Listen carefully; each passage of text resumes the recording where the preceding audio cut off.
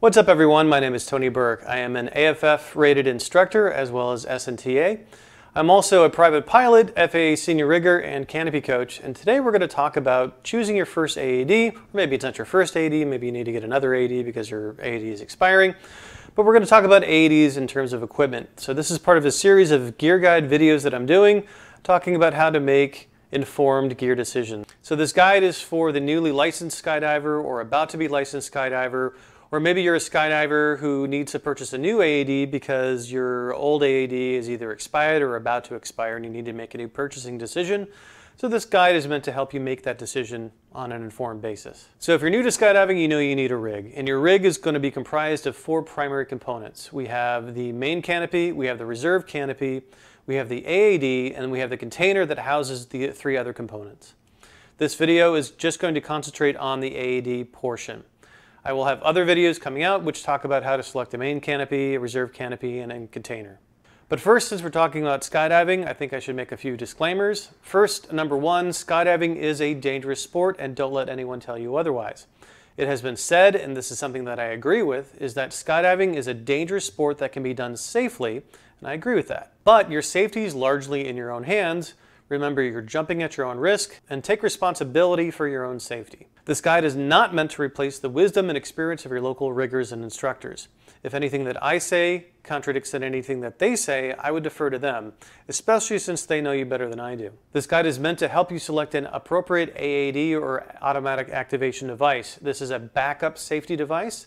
It is not something that you should rely on as your plan A. This is meant to be a backup. Like any piece of equipment, it can fail, so it shouldn't be something that you rely on. It is just a safety device, a backup device.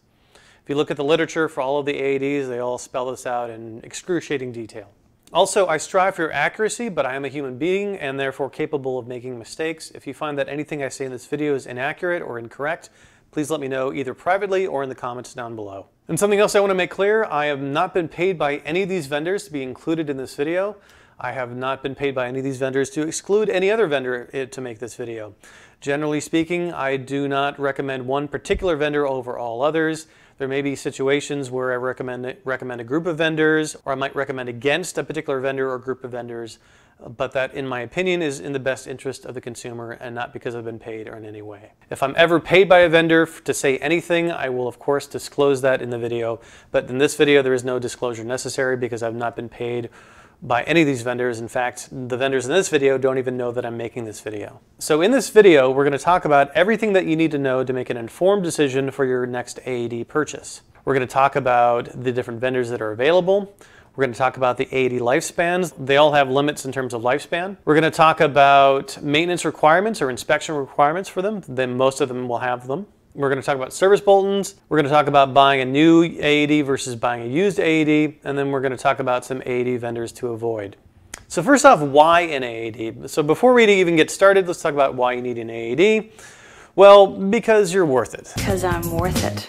There are thousands of recorded saves from the three vendors over the years. If you skydive long enough, you're going to know people who have been saved by AADs. It's just part of the nature of our sport. So when I say a save is where the AAD activated and likely saved someone's life or at least prevented a more tragic outcome. So of the three primary vendors, Vigil has recorded 351 saves on their website. Cypress has over 4,000 saves, and I know that the Mars M2 has some saves as well, but I couldn't find any information on their website. But I do know that they've had saves as well. So why would you need an AAD? Well, hopefully you never need one. I've done 1,600 skydives and I've never needed an AAD. I know people that have done over 10,000 skydives and they've never needed an AAD. But it's better to have it and not need it than need it and not have it. So why would you need an AAD? Well, sometimes some of the skydives we can end up colliding. We could have skydiver on skydiver collisions. A skydiver could collide with a part of the airplane on exit and knock them unconscious. A collision with another skydiver can knock us unconscious. There could be a medical issue where you're knocked unconscious and you can't deploy. There could even be a loss of altitude awareness, which is something that should never happen to you, but you know what? Sometimes shit happens. Shit happens. And another reason is your drop zone will probably require that you have an AAD, and it's well within their rights because it's their airplanes, their property, their drop zone. They're a business. It's well within their rights to require that you have one to get on their airplanes. And me personally, I have 2 rigs. I might be building a 3rd rig. They all have AADs. They will always all have AADs. So I've convinced you that you need an AAD, so now what? Let's talk about what you need to know to make an informed decision. First off, let's talk about the anatomy real quick, just to make you familiar with what the components are. So the 3 primary components of any AAD, regardless of manufacturer, are the control unit, which you're probably familiar with, and there's the processing unit, and then there's the cutter. So the control unit is how you interact with the AAD, turn it on, turn it off, look at some warning messages, look at some informational messages or some logs or some statistics, and some of them, that's how you do your inspection. Then we have the processing unit, and that's what handles, that's where the sensor is, the barometric sensor, and that's how it determines how fast you're falling and at what altitude you are, plus some other logic in there. And then we have the cutter, and that's what actually does the cutting of the reserve closing loop in case it activates. So let's get to the AADs themselves. There are 3 manufacturers of AADs for the sport civilian skydiving market. The number of manufacturers is 3, and 3 is the number of manufacturers. If it's not one of these 3, don't jump it. There's a couple of older manufacturers that no longer make civilian AADs. I would not jump them under any circumstance. I would not buy them. You can still find a few of them on the market every now and then. I don't run into them very often, but you might see one of the boards or one of these classified Facebook groups or whatever. Don't buy them. It's got to be one of these 3. So the names of the companies are a little bit different than maybe the name of the product. For example, the maker of the Cypress 2 is a company called AirTech out of Germany. AirTech GmbH. Vigil, that company is called AAD, which is a little bit confusing, but we just refer to them as Vigil. And they're based out of Belgium. And then the M2 is made by a company called Mars, and they're based out of the Czech Republic. So these are all European manufacturers. And they're all acceptable as AADs in the United States and just about every other country I know of. I don't know of any countries that doesn't allow any of these to be jumped. If you do know a country, do let me know down in the comments, but I don't think there are any. So when you're purchasing an AAD, there's a couple of things you probably want to keep in mind in making your decision. One is the lifespan. So all of the AADs that we're talking about have a limited lifespan, anywhere from 12.5 years to 20 years, depending on the manufacturer and depending on the model. So they all have either maintenance or inspection requirements or recommendations, and you need to be familiar with those. Some of them need to be sent back in to be inspected or have components replaced. Some of them it may be recommended, and some of them don't have any throughout their lifespan, but they may need to be inspected by a rigger during the repack. They all cost roughly the same. The cheapest is the Mars M2, which is $999 US retail. The most expensive is the Cypress 2 at $1,200. The Vigil is slightly less expensive than the Cypress 2, and I think it's $1,199. So just a hair cheaper than the Cypress. Because these components are hidden and their value is not determined by their color or other cosmetics, they're pretty easy to price in terms of how they're used. You just do a prorated formula on the lifespan left on the device. And then you factor in any maintenance requirements and what it might cost to send it in to get components replaced or the price of those components. And you can come up with a pretty standard figure for what an AAD is worth. In fact, there's some calculators you can use. So if you want to pick up a less expensive AAD, you can pick up a used one with a more limited lifespan, and those are pretty good deals typically. However, they tend to go pretty fast. So you may not be able to find one on the used market. And then finally, any AAD or any critical skydiving component is susceptible to service bulletins. Certainly Vigil and Cypress both have had service bulletins for the various models that they have, and I think Mars M2 has some too. Check to see if a used AAD that you're going to buy has an applicable service bulletin on it, and then check with the service bulletins through the life of your AAD to make sure that you don't need to send it in or take any other corrective action. So which AAD is best? This is a question I often get as a rigger and as an instructor, and I know a lot of riggers and instructors will get this question. And I'm going to steal an answer from one of my mentors, Ted Farnsworth. He's a master rigger here in Oregon, and his answer to when someone asks, which AAD should I get? His answer is, just get one. It's far better to have any of the 3 AADs than it is to not have one, period. So just get one of them. I can't tell you which of these 3 is the best. Generally speaking, they're all trusted in the market. They're all likely to save you if you need saving. But again, they all are physical components, and physical components are not perfect. They can fail. It's better to have them than to not have them. Certain people have opinions on, well, I prefer this, or I won't jump with that. Typically based on fairly anecdotal evidence, not to say that their experiences aren't valid, But generally speaking, one person's experience may color their opinion of a particular vendor. I've had a couple of experiences that might color my particular opinion, but generally speaking, any of these three are going to be good AADs to have. So of the three manufacturers, we have Vigil. The company's called AAD, but they sell the Vigil. There's the Vigil 2, the Vigil 2 Plus, and the Vigil Quattro. So the Vigil 2, 2 Plus, and Quattro have a lifespan of 20 years. So the Vigils used to not have any maintenance requirement at all, other than that their batteries lasted 10 or 12 years, depending on when they were manufactured. But and it used to be something you could just order a battery and then your rigger could do the replacement. However, riggers can't do the replacement locally anymore. The entire unit needs to be sent in when the battery is expired to be replaced. And the battery will expire in either 10 years or 12 years, depending on when the battery was replaced or when the unit was made. So it's October 2018, that's the cutoff. So starting October of 2018 and beyond, the batteries last for 12 years. Anything made before that, the batteries last only 10 years. And what that extra 2 years buys you is a little bit of wiggle room when you're going to get that battery replaced, because it doesn't actually extend the overall lifespan of the unit. That means I've got 2 years that I can send my Vigil in to get its battery replaced, instead of I need to do it within 6 months of the expiration date. And then after 20 years, all Vigils are no longer airworthy. There are perhaps a few Vigil 1s that are still airworthy that have had batteries that have been replaced. The problem with the Vigil 1s is that particular battery is no longer available. They cannot be replaced. So even if the Vigil 1 is not 20 years old, it is either not airworthy anymore because the battery has expired, or the battery is pretty close to expiring. So the only thing you can do at this point is Vigil has a replacement program. There's two different conflicting pieces of information on their website in May of 2020 when this video was recorded. One piece of information says you can send it in and get a prorated discount depending on how much life you had left on your Vigil 1. The other one says if you send in a Vigil 1 that still has life left on it, they will sell you a Quattro, which has 20 years on it, for $600 US. So I don't know which one is which. I would check with Vigil before making any of these decisions, or counting on one or the other. But I believe it's the $600 one. So if you still have a Vigil 1 that has life left in it, maybe the battery's expired or about to be expired, but the Vigil 1 still has life left in it. The last ones were made in about 2006, I think, so there should be some that have several years left on them. $600, so the Vigil 1 plus $600 would get you a new Vigil Quattro, I think. So check with them first. And Vigil, if you're listening to this, I would make some sort of note on your website. It's a little confusing. So we've got the Cypress 2 from AirTech. That's the current model. You can either get the specific mode models, such as the expert mode, which is what most licensed skydivers will get. Even if you've only got 26 jumps and you've just got an A license, you've still got the A license on your forehead, you still want the expert mode. The student modes are for students, the firing altitudes are higher, and the activation speeds are lower, so you don't want the student modes as a licensed skydiver. They've got a speed mode if you're doing high performance canopy flying.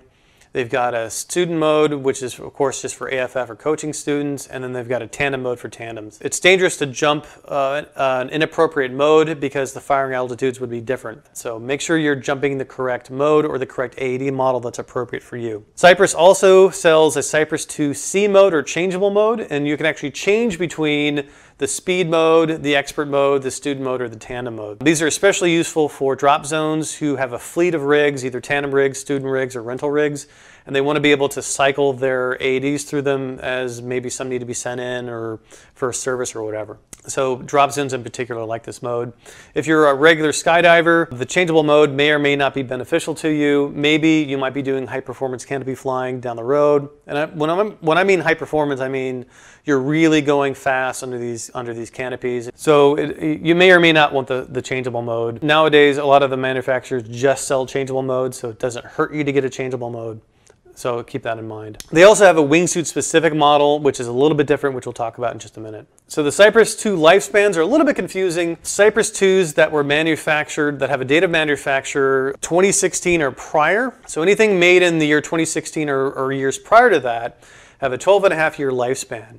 Everything made starting January of 2017 and after have a lifespan of 15.5 years. So the newer ones will last longer. Any Cypress 2 manufactured in the year 2015 or prior have required maintenance at the 4-year mark and the 8-year mark plus or minus 6 months, and that's non-optional. Anything made in the year 2016 or after do have a recommended maintenance cycle, but it's not required. If it's the 12.5-year model, it's at the 4-year and 8-year mark. If it's the 15.5 lifespan version, then it's at the 5-year and 10-year mark. And again, it's only recommended if the AAD has been manufactured in January of 2016 or later. Cypress 1s, there are no more Cypress 1s out there that are still airworthy. They've all expired. They've all long since expired.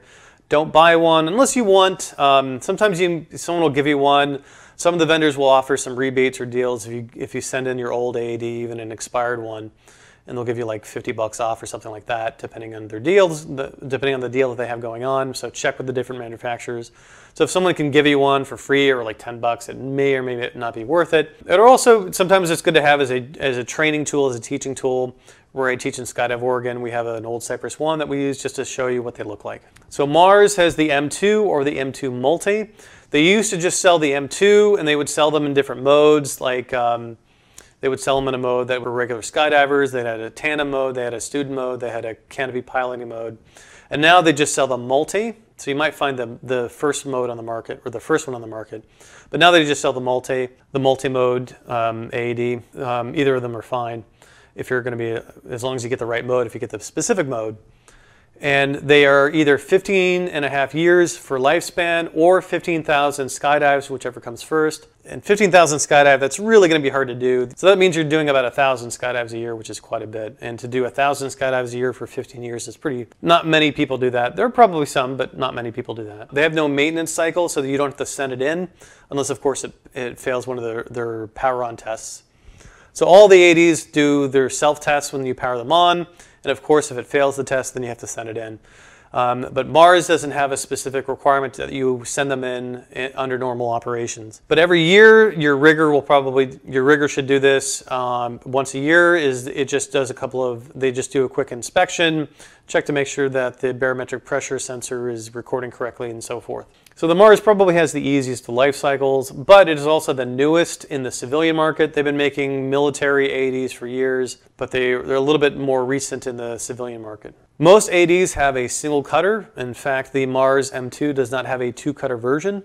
There are some rigs that require 2 cutters, some of the tandem rigs, and the Racer from Jump Shack, or actually now they're called Parachute Labs, is also a 2-cutter rig. So you have to have a 2-cutter AAD, or you have to have a 2-cutter cutter connected to your AAD. For Vigil and Cypress, you either get 1 cutter or 2 cutter. If you're not sure, you probably just need 1 cutter, but you can check with your rigger to make sure. Most of the time, it's just 1 cutter. It's only the Racer from Jump Shack and maybe 1 or 2 really rare rigs in the sport jumper, so not tandem, but the sport jumper rigs that might require 2 cutters. But most of the major manufacturers that are common today just require 1 cutter.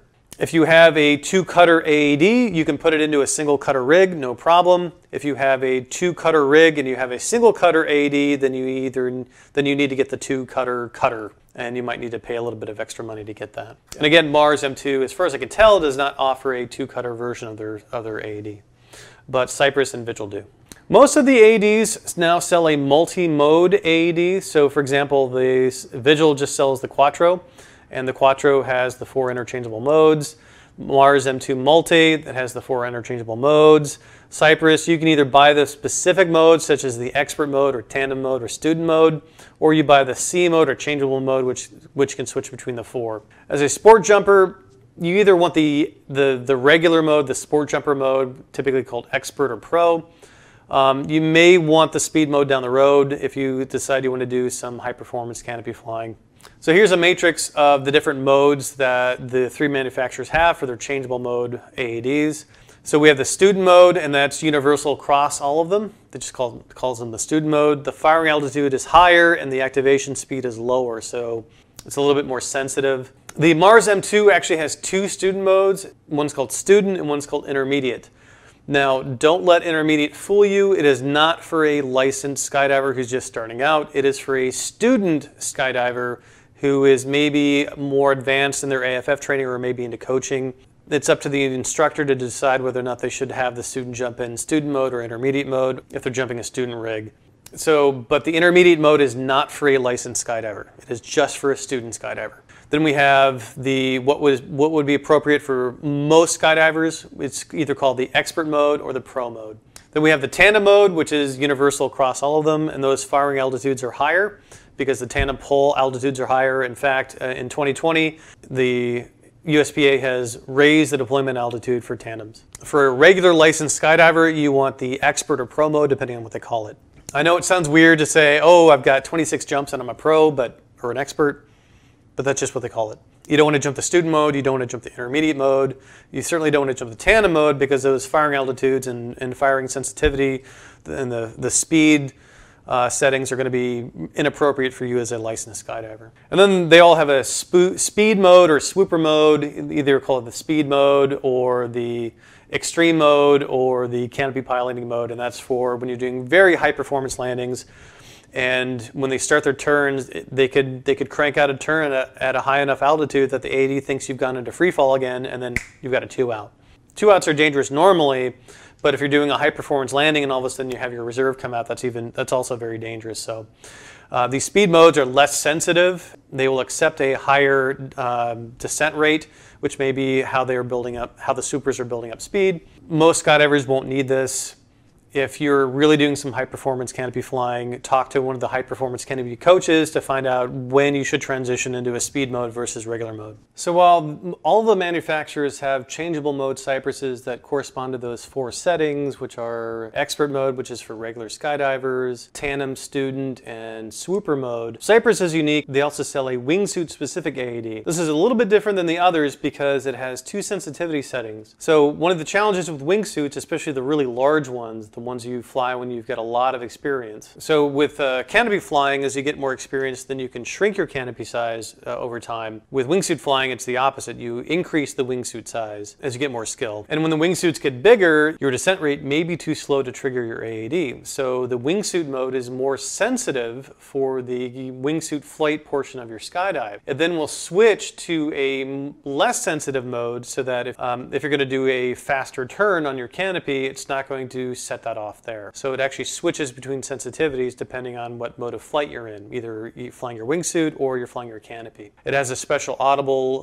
thing that tells you that it switched from wingsuit mode or free fall mode into canopy mode. And that's a requirement to use it to have that thing in there. It's a little bit more complicated operation, but if you're flying the really large wingsuits, this may be a good option to have. It is more expensive than the other AADs. It's about $300 more, so I think this one's about $1,500 total US dollars retail. I wouldn't say that you need it to do wingsuiting. Certainly any of the vendors have AADs that are appropriate for you as a wingsuit pilot. However, once you get to the really big wingsuits, this may be a good option to have. But I wouldn't ask me. I would ask a wingsuit coach or a wingsuit flyer who's got a lot of experience. My experience with wingsuiting is limited, and I'm not a wingsuit coach, so I couldn't give you a good answer on that one. So if you're curious, talk to your wingsuit coach, talk to your wingsuit instructors, or even talk to the manufacturers whether or not it's appropriate to have this specific wingsuit AAD. Again, it is more expensive. It's not required for probably most of the wingsuits out there, but certainly the bigger ones it might be a good idea to have. And you can do normal jumps in it, so it's not something that you have to only do wingsuiting with. The manufacturer does say that you can do regular jumps. So maintenance costs are something that you should keep in mind when you purchase an AAD.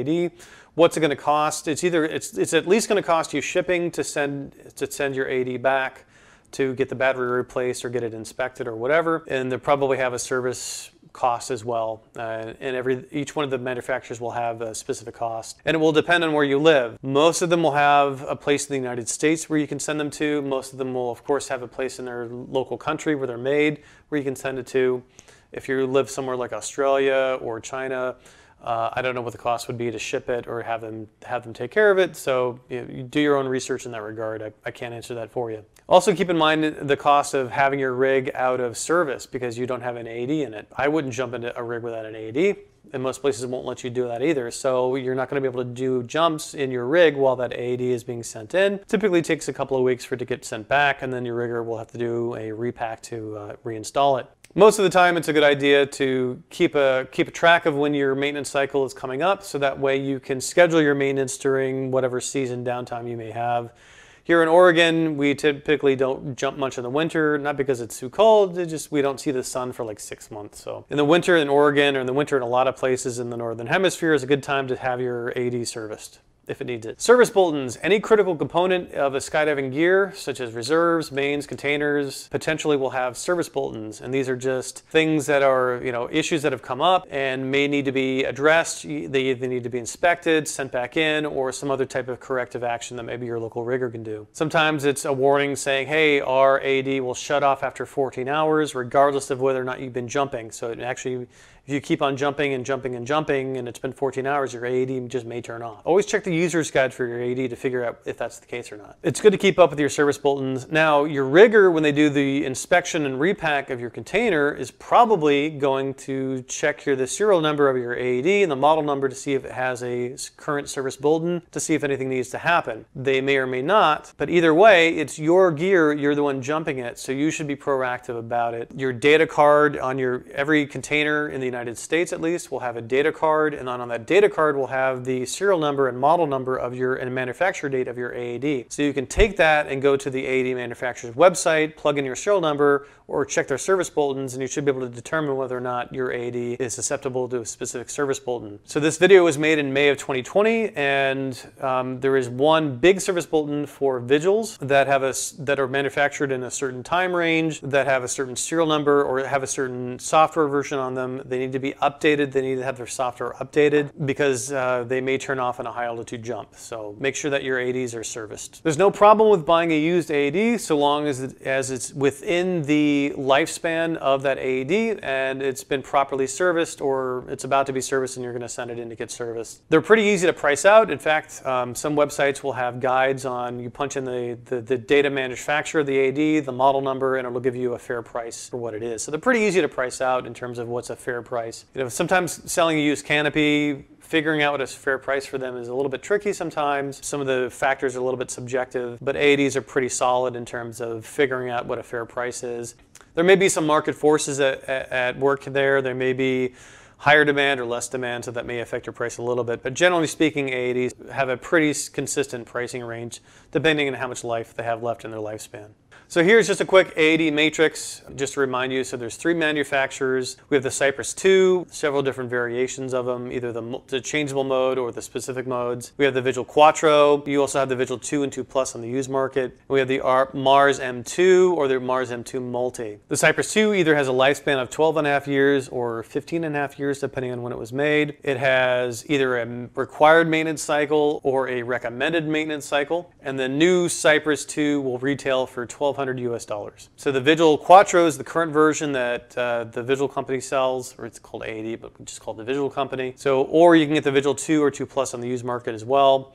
It has they all have a 20-year lifespan. They all have to have their battery replaced at either the 10-year mark or the 12-year mark, depending on when it was made. And they retail for $1,190 US. We have the Mars M2 or the Mars M2 Multi that has a lifespan of 15.5 years or 15,000 skydives, whichever comes first. They do not have any maintenance requirement, so you don't have to send it in unless, of course, unless it fails one of their self-tests, but that's true for any of them. But it does need to be inspected every year by a rigger. So typically it will be done during your repack cycle. You probably just would have to pay a couple of extra bucks to have your rigger do it, or they might even just include it with their repack fee. So talk to your rigger to see what they charge for that. And that retails new for $999, making it the less expensive one of the bunch. Which one is best? That's up to you to decide. I can't tell you which one of these is going to be best. So AADs to avoid, there's a couple of AADs on the market, none of the current AAD manufacturers are AADs to avoid, but you may find a couple on the used market. For example, Argus, you may find a few of these. I've actually seen one of these Arguses, and their batteries need to be replaced every year. I don't believe the Argus actually has a lifespan on it, so you still might see them on the used market. Their batteries are replaced every year. They're basically camera batteries. You can't find them at every drugstore or grocery store, but they're not too hard to find. You can get them off of Amazon pretty easily. The 1, 2, 3 batteries. I still wouldn't jump them. Some rigs prohibit the installation of them. They had a couple of misfires a couple of years ago, and some manufacturers, for example, Sunpath, they make it the Javelin.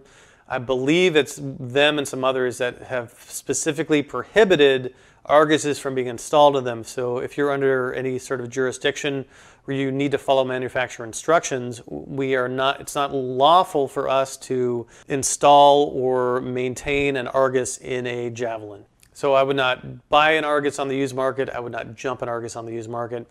There's a couple other really weird ones on the market that I've seen come up now and then. If it's not the Cypress 2, if it's not the Vigil 2, 2 Plus, or Quattro, if it's not the Mars M2, I just wouldn't buy it, period. And there's some really, really old mechanical AADs. So all the current AADs that we use today are electronic. So they have electronic sensors, digital sensors, etc. But a long time ago, they used to have these mechanical ones.